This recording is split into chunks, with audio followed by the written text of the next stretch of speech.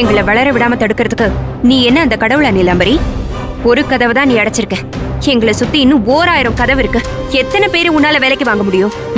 நிலாவை தோக்கடிக்கிறதுக்காக நான் எத்தனை பேரை வேணும்னாலும் வேலைக்கு வாங்குவேன், எவ்வளவு கோடி வேணும்னாலும் செலவு பண்ணுவேன். ஆனா இவளை மட்டும் ஜெயிக்கவே விட மாட்டேன். பர்சனலா இவ விட்ட சவால்ல வேணா இவ ஜெயிச்சிருக்கலாம். ஆனா பிசினஸ்ங்கிறது ஏன் ஏரியா. இவ எனக்கு எதிரா பிசினஸ் ஆரம்பிச்சு எனக்கு சமமா சம்பாதிச்சு என்ன தெருவுல கொண்டு போய் நிறுத்துவேன்னு சவால் விட்டுருக்கா. அந்த சவால்ல இவ என்கிட்ட தோத்து அசிங்கப்பட போறா. பிசினஸ் ஆரம்பிச்சாதானே இவ அடுத்த கட்டத்துக்கு போக முடியும். என்ன மீறி இவ சின்ன காயிலாங்கடையை கூட வைக்க முடியாது. வைக்கவும் விட மாட்டேன். லோனுக்காக இவ எத்தனை பேங்க் வேணும்னாலும் ஏறி இறங்கட்டும். ஒருத்தரும் இவளுக்கு ஒத்த பைசா கூட லோன் தர மாட்டாங்க. எல்லா இடத்துலயும் இதே மாதிரி மூக்கொடைஞ்சு இவ திரும்பி வரத்தான் போறா. ஆறுதல் சொல்லி தேத்துறதுக்கு தயாரா இரு சுஜாதா. இல்லன்னா பாசிட்டிவா எதுவும் நடக்கலையேங்கிற விரக்தியிலேயே இவ ஏய்மா விடுங்கம்மா. இவ என்ன வேணாலும் பேசிட்டு போட்டோம். கைய காட்டி மலையை மறைச்சிடலான்னு நினைச்சுக்கிட்டு இருக்கா இவ. இவ அந்த நினைப்பிலேயே இருக்கட்டும். நம்ம லோனை வாங்கி பிசினஸ் ஆரம்பிச்சுட்டு அதுக்கப்புறம் இவகிட்ட பேசிக்கலாம் வாங்க. போடி போ. ஆயுசுக்கும் நீ வாயை திறக்காத மாதிரி பண்ணிடுற.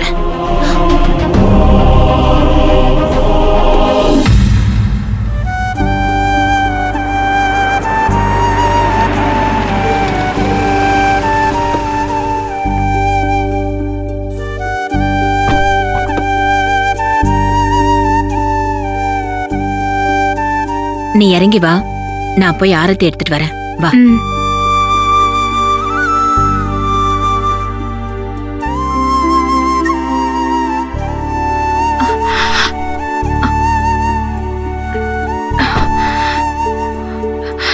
ஏய், என்னாச்சு சூர்யா? டயர்டா இருக்கு. சரி வா வா.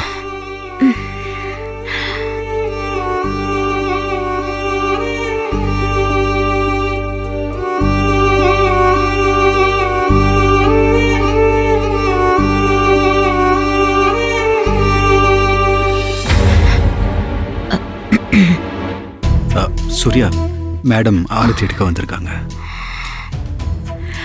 அம்மா, 2 பேருக்கும் சேர்த்தே ஆரத்தி எடுத்துருமா.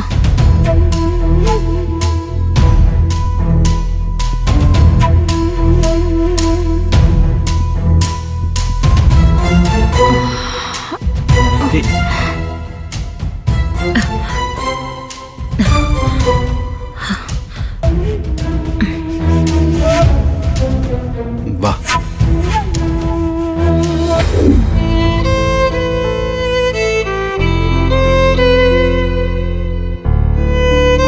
உட்காரு.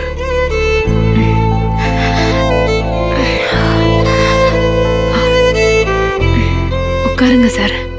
இல்ல பரவாயில்ல. பரவாயில்ல, உட்காருங்க சார்.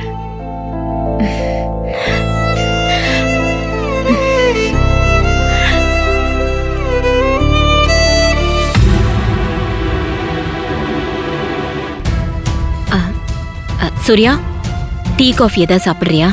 எனக்கு எதுவும் வேணாமா, சரக்கு கூட. இல்ல, நான் கிளம்பணும். என்னை விட்டுட்டு ஏன் சார் போறீங்க? என் கூடவே இருங்க. சார் ஏன் தொந்தரவு பண்ற சூர்யா? சார் டியூட்டிக்கு போக வேண்டாமா? நாள் முழுக்க உன் கூடவே இருக்க முடியுமா? சாரே இருக்குன்னு சொன்னாலும் நீ விட மாட்ட போல இருக்கேம்மா. இல்ல சூர்யா, நான் கிளம்பணும். இப்ப கூட பெர்மிஷனோட தான் வந்திருக்கேன். இன்னும் கொஞ்ச நேரம் இருந்துட்டு போலாமே சார். சூர்யா, நீ பண்றது கொஞ்சம் கூட சரியில்லை. சார் உனக்கு தெரிஞ்சவருங்கிறதுனால ஓவரா அட்வான்டேஜ் எடுக்காத. அவரை போக விடு. இருக்கட்டும் சூர்யா, டியூட்டி முடிச்சுட்டு வந்து உங்களை பார்க்குறேன். Take rest. ப்ராமிஸா வருவீங்கல்ல?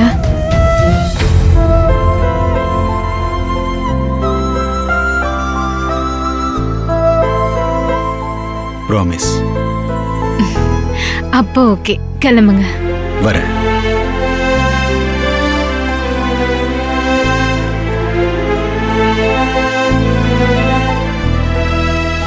நில்லுங்க சார்.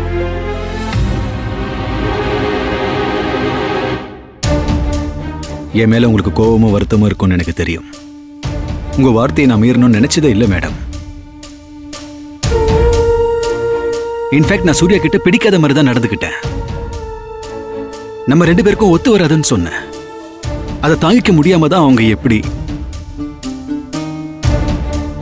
எனக்காக உயிரை விடுற அளவுக்கு ஒருத்தங்க துணிஞ்ச அப்புறமும் என்னால எப்படி மேடம் நடிக்க முடியும்? அப்படி நடிச்ச நான் மனுஷனே இல்ல. சூர்யாவோட காதலை நான் ஏத்துக்கிட்டேன். நான் அவங்கள தான் கல்யாணம் பண்ணுவேன், உங்க சம்மதத்தோட. என் சம்மதம் இந்த ஜென்மத்துல உங்களுக்கு கிடைக்காது. நான் சொல்றத கன்சிடர் கூட உங்களால பண்ண முடியாதா மேடம்? அப்பா அம்மான குடும்பம் இல்லாததுனால ஒத்துக்க மாட்டேங்கிறீங்களா? இல்ல நான் செய்யற இந்த போலீஸ் வேலையால என்ன ஒத்துக்க மாட்டீங்களா? உங்க மேல எனக்கு எந்த கம்ப்ளைண்டும் இல்ல சார். உங்களை மாதிரி ஒருத்தர் என் பொண்ணுக்கு கிடைக்கிறது பெரிய கொடுப்பனன்னு சொல்லுவேன். என் மேல பாசிட்டிவ் ஒப்பீனியன் வச்சிருக்கீங்க, அப்புறம் ஏன் சூர்யாவை மட்டும் கல்யாணம் பண்ணி கொடுக்க ஒத்துக்க மாட்டேங்கிறீங்க? பிரச்சனை உங்ககிட்ட இல்ல சார், எங்க சூர்யா கிட்ட இருக்கு. அவளால உங்களை மட்டும் இல்ல, வேற யாரையுமே அவளால கல்யாணம் பண்ணிக்க முடியாது. ஏன்? அவங்களுக்கு பிசிக்கலா ஏதாவது ப்ராப்ளம் இருக்கா? அவ ஜாதகத்துல தோஷம் இருக்கு. அவ யார கல்யாணம் பண்ணாலும் அவங்க ஒரே வாரத்துல செத்துருவாங்களா அப்படின்னு ஏதாவது ஜோசியர் சொன்னாரா? கமான் மேடம், நீங்க இப்படி பேசுறது எனக்கு ஆச்சரியமா இருக்கு. வாழ்க்கையை தொலைச்ச 100கணக்கான பெண்களுக்கு நீங்க ஒரு இன்ஸ்பிரேஷன், ரோல் மாடல். அவங்களுக்கு தைரியமும் தன்னம்பிக்கையும் கொடுத்து அவங்களுக்கு ஒரு புது வாழ்க்கையை அமைச்சு கொடுத்திருக்கீங்க. நீங்க போய் ஜோசியம்னு பேசுறத என்னால ஏத்துக்க முடியல மேடம். ஜோசிக்காரங்க சொல்றதெல்லாம் நடந்துட்டா அவங்க எல்லாம் கடவுளா மாறிடுவாங்க. நல்ல வேலை அது மாதிரி ஒரு சிச்சுவேஷன் இன்னும் இங்க வரல. செவ்வாய் கிரகத்துல மனுஷங்க வாழ முடியுமான்னு ஆராய்ச்சி நடந்துட்டு இருக்கு மேடம். அந்த அளவுக்கு சயின்ஸ் அண்ட் டெக்னாலஜி இன்னைக்கு வளர்ந்துட்டு இருக்கு. இப்ப போய் ஜோசியம் மரணகண்டன் பேசிட்டு இருக்கிறது முட்டாள்தனமா இருக்கு. தப்பா எதுவும் நடந்துடக்கூடாதுங்கிற பயம் தான் இதெல்லாம் செய்ய வைக்குது. இந்த பயம் எப்பவும் இருக்கும் சார், அது நல்லதுதான்னு நான் நினைக்கிறேன். ஜோசியர் வேற ஏதாவது பிரச்சனையை சொல்லியிருந்தா கூட நான் அதை பெருசா எடுத்திருக்க மாட்டேன். உயிருக்கே ஆபத்துன்னு சொல்றாரு. இன்னொருத்தர் வாழ்க்கையில என்னால எப்படி சார் ரிஸ்க் எடுக்க முடியும்? என் பொண்ணு ஆசைக்காக இப்ப நான் தலையாட்டிட்டு கல்யாணம் பண்ணி வச்சிடலாம். ஆனா தப்பா எதுவும் நடந்துருச்சுன்னா காலம் முழுக்க அழப்போறது என் பொண்ணுதான். அதை தாங்கிக்கிற சக்தி எனக்கு இல்ல சார். நீங்க சொல்ற மாதிரிலாம் எதுவுமே நடக்காது மேடம். சூர்யாவை கல்யாணம் பண்றதுனால எனக்கு எதுவுமே ஆகாது.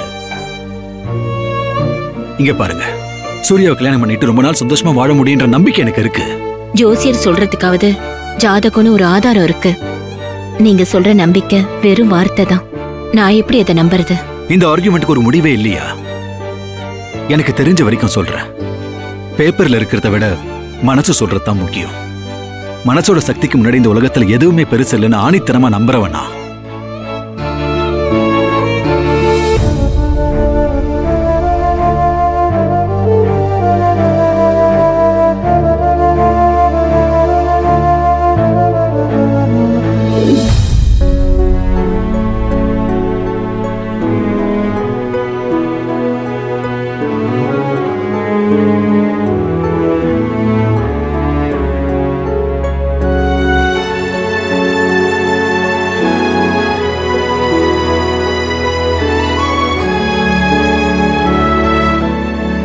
நிலா,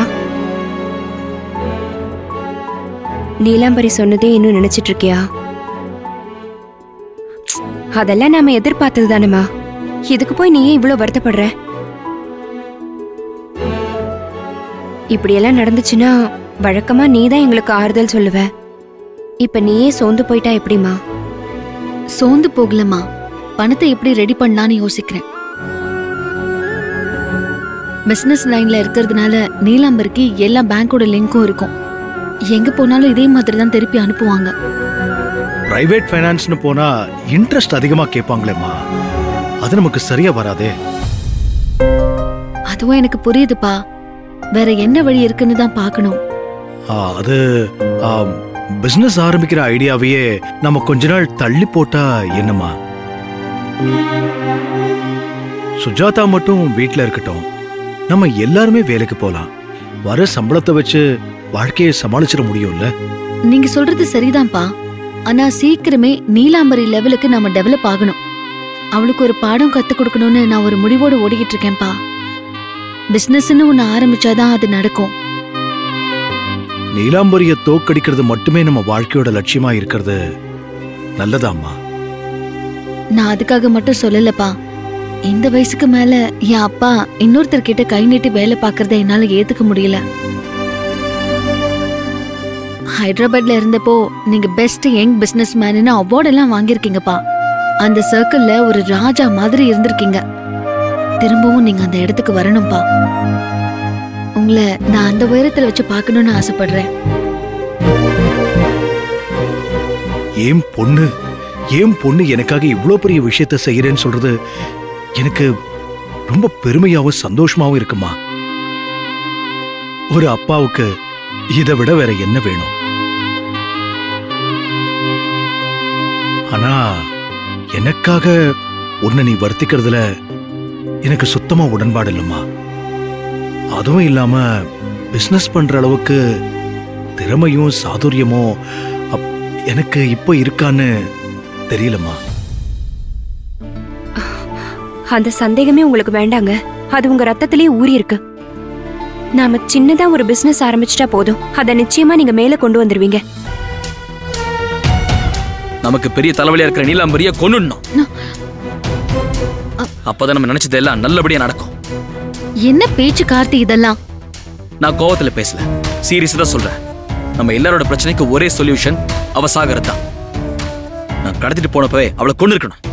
அது மட்டும் நடந்திருந்தா நம்ம என்ன நிம்மதியா இருந்திருப்போம். முட்டாள்தனமா பேசாத. நீ கொலைகாரன்னு பட்டம் வாங்கிட்டு உள்ள போயிட்டா நாங்க எப்படி நிம்மதியா இருக்க முடியும்? இப்படியே பேசிட்டு இருந்தா வேலைக்கே ஆவாது நிலா. சூழ்நிலைன்னு வரப்போ அவ வழியிலே போய் தான் நாம அவளை அழிக்கணும். அவ பிரச்சனை நீ என்கிட்ட விட்டு இன்னும் 2 நாள்ல அவளை முடிச்சு காட்டுறேன். கார்த்தி, தயவு செஞ்சு நீ இதுல தலையிட. என்ன கண்ணு, இப்ப 2 பேருக்குள்ள என்ன தகராறு? எல்லாம் அந்த படுபாவியால வருதுன்னு. அவளாலதான் நமக்கு என்னைக்குமே நிம்மதியே இல்லாம போகுது. இந்த பேங்க் லோன் கூட கிடைக்க விடாம தடுத்துட்டான்னு கார்த்திக் சொன்னா. என்ன சம்மந்தி, நாளுக்கு நாள் அவ அட்டகாசம் அதிகமாயிட்டே இருக்கு. அவ அட்டகாசம் அடங்குற மாதிரி தெரியல. அவளுக்காக நீங்க 2 பேரும் சண்டை போட்டுக்கிறது சம்மந்தி எனக்கு ரொம்ப இது நல்லதா படல. உடனே இதுக்கு ஒரு முடிவு கட்டி ஆகணும். எங்கன்னு யார் இந்த பொம்பளை? எங்க இருக்கா அவ? சொல்லு, நான் போய் பேச வரேன் அவகிட்ட. என்ன உங்களுக்கு யாருமே இல்லைன்னு நினைச்சிட்டு இருக்காளா? நான் அவளுக்கு புரிய வைக்கிறேன். உங்க எல்லாரும் பின்னாடியும் நான் இருக்கேன். அது மட்டும் இல்ல, என்ற பின்னாடி என் ஊர் இருக்கு. நான் அவளுக்கு புரிய வைக்கிறேன். அப்பதான் ஜமந்தி அந்த பேய் அடக்க முடியும். வேண்டாம் மாமா, உங்களுக்குன்னு ஒரு அந்தஸ்து கௌரவம் இருக்கு.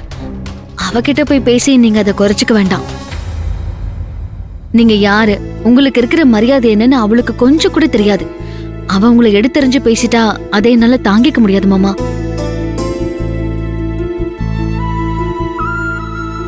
அவ ஒரு சாக்கடை. அவளோட போராடுறது எங்களுக்கு பழகிடுச்சு. நீங்களும் அதுல இறங்கி அசிங்கப்பட வேண்டாம். இத நாங்களே பாத்துக்கிறோம் மாமா. சரி கண்ணு, சரி. என்ற மருமக நீயே இப்படி சொன்னதுக்கு அப்புறம் நான் சொல்றதுக்கு என்ன கிடக்கு?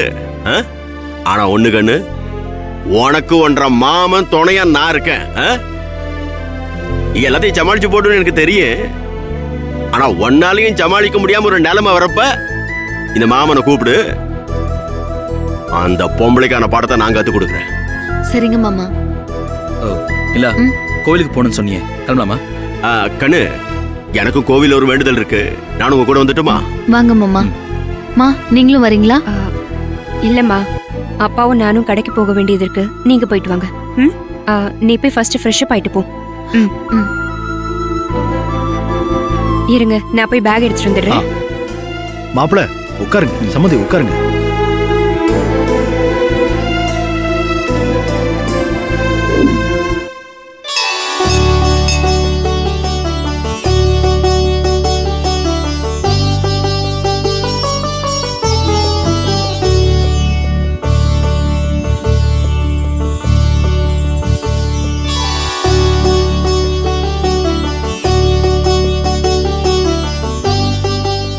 யார் பேருக்குமா அர்ச்சனை? சாமி பேருக்கே பண்ணிடுங்க. சரிம்மா. தொட்டு கும்பிட்டுங்கோ. ம்.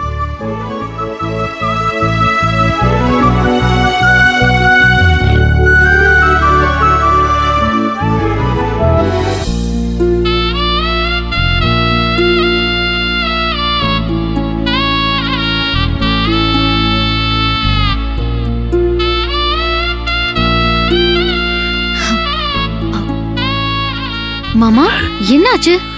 ஏன் அழறீங்க? என்ற மவ என்னை ஏத்துக்கணும்னு கூட நான் அத்த கிட்ட வேண்டிக்கிட்டதில்ல. உங்க கண்ணால எந்த சடவும் இல்லாம நடக்கணும்னு தான் எப்பவுமே நான் அத்த கிட்ட வேண்டிக்குவேன். வேற ஒண்ணும் இல்ல. ஆனா என்ற தாய் என்ற மவனை என் கூட சேர்த்து வச்சுட்டா உங்க கண்ணாலத்தையும் நல்லபடியா நடத்தி வச்சிருவாங்கிற நம்பிக்கை எனக்கு இருக்க மணி. அந்த சந்தோஷத்துல தான் அது. இப்பதான் மாமா எனக்கு நிம்மதியா இருக்கு. வேற ஏதோ பிரச்சனையோன்னு நான் ஒரு நிமிஷம் பயந்தே போயிட்டேன். இல்ல கண்ணு, இல்ல. இது வேதனையில வந்த கண்ணீர் இல்ல. மனசு நிறைஞ்சிருந்தாலும் கண்ணு கலங்கும்ல, அந்த மாதிரிதான் இப்ப என்ற மனசு அப்படி நிறைஞ்சிருக்கு. யாரோ ஒருத்தி உங்களை தொந்தரவு பண்றதா சொல்றல, அதான் மணி. அதான் என் மனசு அப்படி போட்டு உலுக்கிக்கிட்டு இருக்கு. என் ராத்தா அதையும் சரி பண்ணிடுவா, அந்த நம்பிக்கை எனக்கு இருக்கு. அவளை பத்தி கவலையே படாதீங்க மாமா. நானும் உங்க புள்ளையுமே அவளை சமாளிச்சிருவோம். இப்போ எங்களுக்கு துணையா நீங்களும் இருக்கீங்க. இனிமே அவளால எங்களை எதுவுமே பண்ண முடியாது மாமா.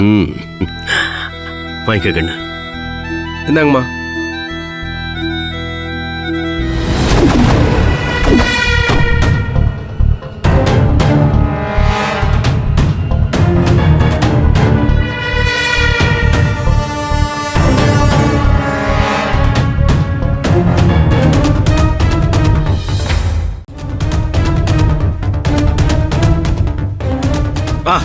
மேடம், அர்ச்சனை கூட ஒரு முக்கியமான கால், நான் பேசிட்டு வந்துடுறேன்.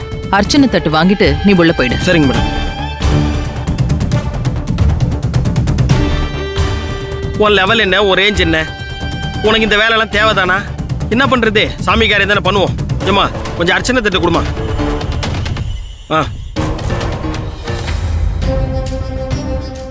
பிரகாரம் சுத்திட்டு வரலாமா? இல்லப்பா, குத்துப்பட்ட இடத்துல இன்னும் வலி இருந்துகிட்டே இருக்கு.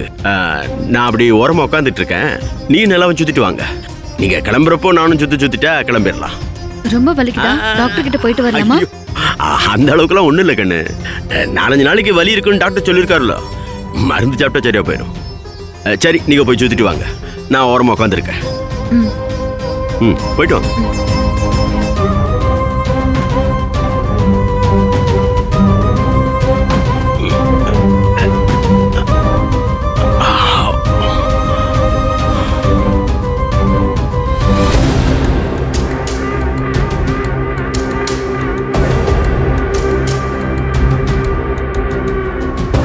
ராசி நட்சத்திரம் சொல்லுங்கம்மா. சிம்ம ராசி, மக நட்சத்திரம். மகா நட்சத்திரம் சிம்ம ராசி. நீலாம்பரி என்ற பெயருடைய பெண்கள் எல்லா வளமும் நலமும் பெற்று வாழ்வில் மகிழ்ச்சியோடு வாழ அம்மனை பிரார்த்தித்து செய்யும் அர்ச்சனை.